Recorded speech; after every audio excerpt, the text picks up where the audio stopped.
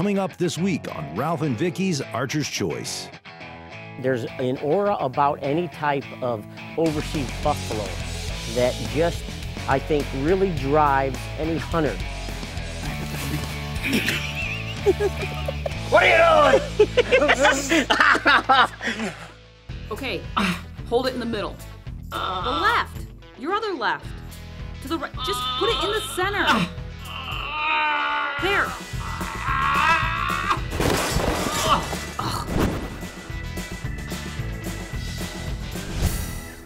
Hey, welcome to this week's Archer's Choice. This week we're still down under in Australia. With Leithen Valley, with George and all the stewards, and I mean, it's such a great time down there. I already have my water buff down. Yes. It's your turn, you're up. We've got lots to show. I mean, we're sharing it with RJ. We're just having a blast, and I'm gonna tell you, if you've never thought about Australia, you need to. Absolutely. Because it's just, wow, it's awesome. It was a bucket list for us, and you know what? We're filling that bucket. Yeah, what happens when you fill it? Do you ever think of that? The bucket will never be full, ever. Your bucket is like huge. It just is. I just know it. That's a good thing, I think. It is a good thing. Because when the bucket's full. As long as it's full with things that you want it to be full of. Oh, it's full. It's full. Australian water buffalo. When you see them, you just see the power, you see the strength. And there's an aura about any type of overseas buffalo that just, I think, really drives any hunter to say, oh man, you know, I want to test not only my skills and my abilities, but I want to test my equipment. And when it comes to bow hunting, that's what we've always been about. And Vicki and I, we did a lot of testing. We ended up using our Easton Full Metal Jacket, dangerous big game animal arrow shafts. And then, I mean, we fletched them with our True Flight feathers. We got our arrows over 900 grains. We went to our NAP 2 blade that's not made anymore, but we still had some around. And I mean, we had everything that you could possibly imagine. Vicki trained, she was up to 71 pounds. Yep, Vic was drawn back without an issue, 71 pounds. It was, you know, it was really cool to watch that progression as she worked out to get that, you know, up to 70, 71 pounds and shooting it great. And, you know, it was just, everything about it adds to the adventure. We did penetration tests. We did all these types of things, but you got to remember, we've also had a lot of experience because I had shot my buffaloes, our Cape buffaloes, and Vicki shot hers the year before, you know, last year. So we had a lot of in the field practical testing, plus the knowledge and experience that we had before that, and it just added to creating a good combo. Well, it's my time. Yeah, Vicki got her big bull. Now, it's my turn, and I can't wait. I got the big G with us, so, and I got the family. We got Tony here, he's supervising. And let's go to the Outback. Carry on, mate.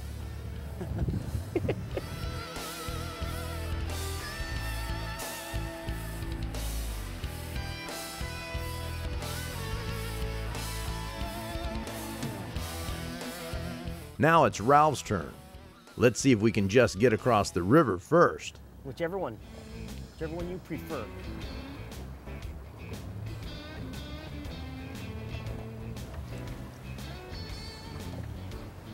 Ooh.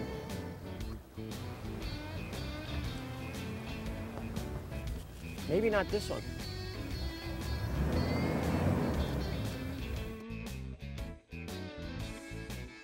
You know, sooner or later, it's bound to happen. We're gonna get stuck with George driving. Yeah, but you know, I also gotta defend George. Oh yeah? He drove through some really thick stuff. He knocked over trees and rolled over termite mounds. He's got that Land Cruiser, man. That thing will go anywhere. Sooner or later, we're gonna get stuck. Nah, well, maybe a couple times. Ooh. I don't know. I've got rope though. Nothing's much moving at the moment. There's something burning though. Something's burning. Unless that's the water on the muffler. No, it's bloody that winch. Hope it doesn't burn out.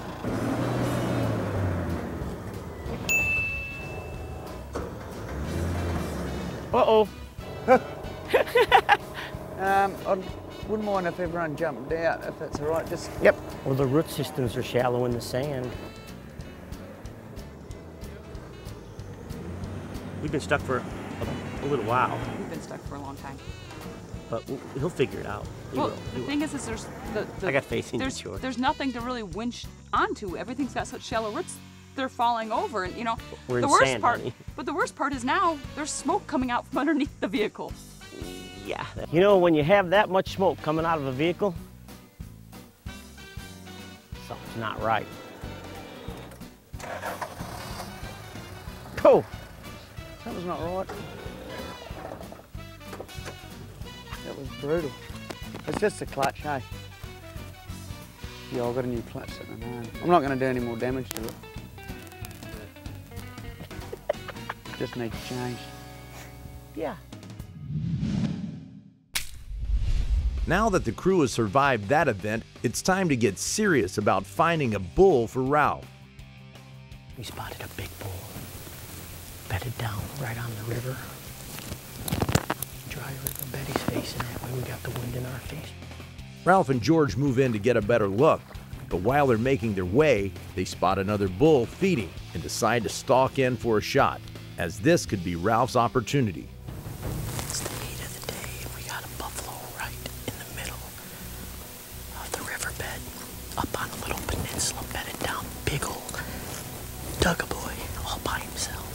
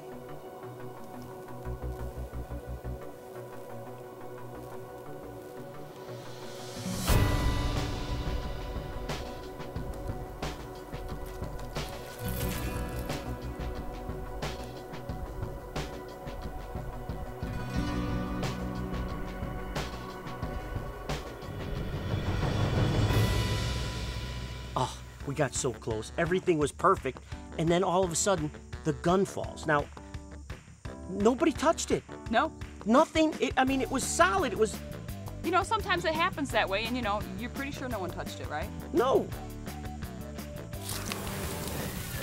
What happened? What is it? This here. What gun?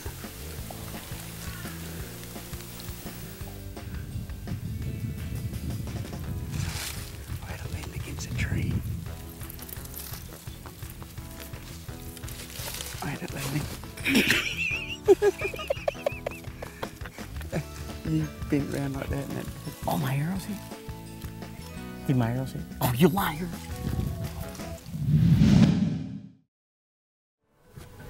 Ralph's away for another suicide attempt. So I better back him up. This is cool. Use of this may cause Really? injury or death. MTD, that's my brand.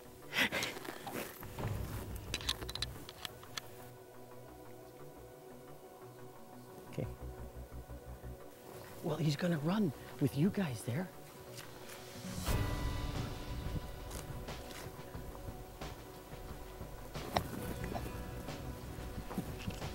There's a hole there.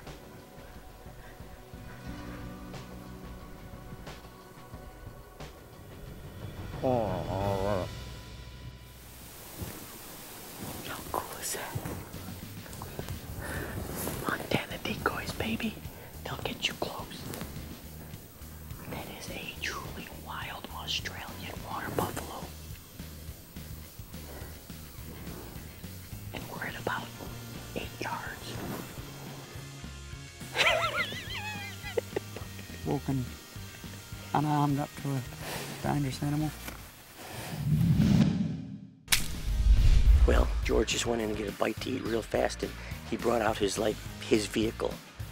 And it's like, look at that Toyota, man. That's top shelf here in the Outback. So what we're gonna do is we're gonna sort of make it a signature series.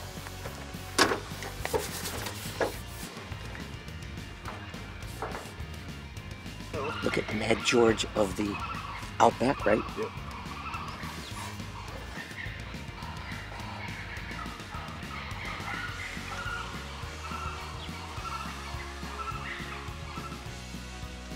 What are you doing? Here you go, come here.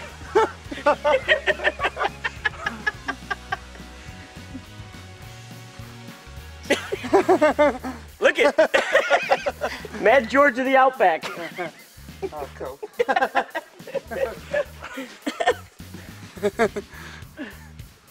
Oh, graffiti.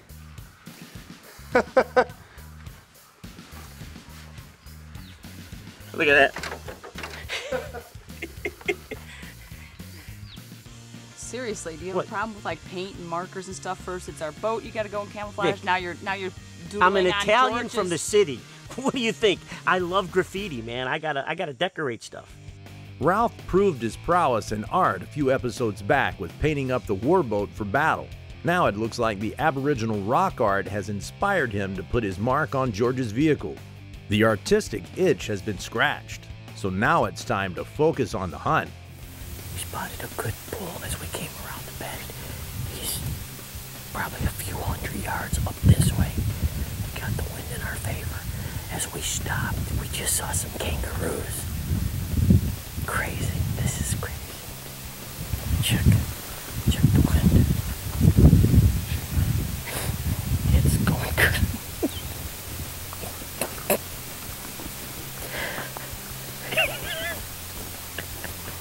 He hates us.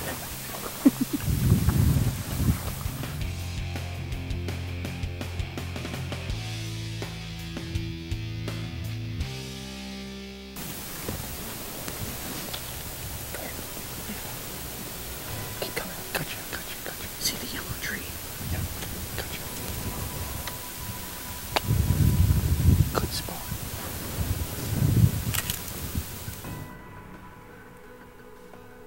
There are certain things that you become a parent of right away. And that is, one, George knows the land. He knows where the animals are at any given time. It's amazing because he was telling us as we're driving, he's saying, well, I want to get in this area later on today. And you're like, okay. And what happens is those bulls are up high. I should say all the buffalo are up high. And it seems like all the game are normally up high, and then they work slower as the heat comes. They work down into these water valleyways. And I mean, to see this, to experience it, and to see buffalo everywhere. And you start to think, oh, this is going to be a cakewalk. It ain't no cakewalk.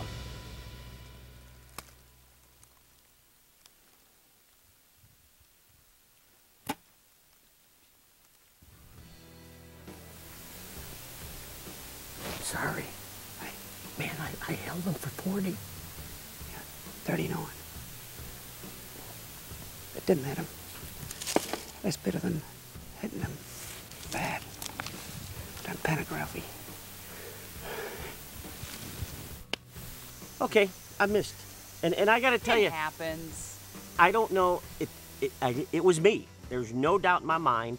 I don't know if I dropped my arm, and I don't know if I actually moved my pin up. Yeah. Ralph didn't connect, so the bull never really knew what was going on. George and Ralph both agreed to continue their pursuit of the bull and hope another chance would present itself, and they were right.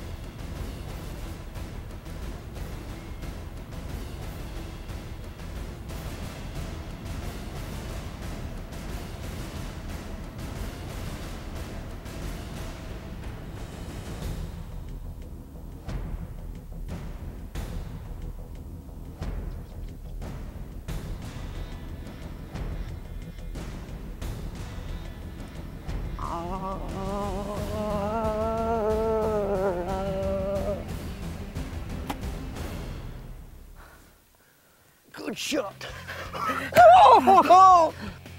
Yeah, he's bucket. He's bucket. He's bucket. Oh. He's bucket. He is bucket. Oh man. That made up for my 40-yard miss right there, I'm telling you right now, because that's bow hunting. He called him, George called him up, and he just came right up. And, you know, I tried to keep this tree right here, so he did, you know, and George said, I heard him say 25. So, you know, I brought my Range Rover down to 20, and I was like, I'm gonna just gap him. And I leaned over, and he's right there. I came to full draw, I made sure George was clear, and it was that staring down. And he gave a couple more moans, and it was like he had it.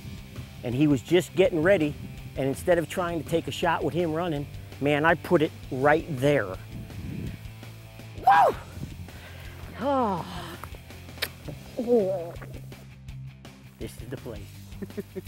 Yep. Awesome. Thank you, brother.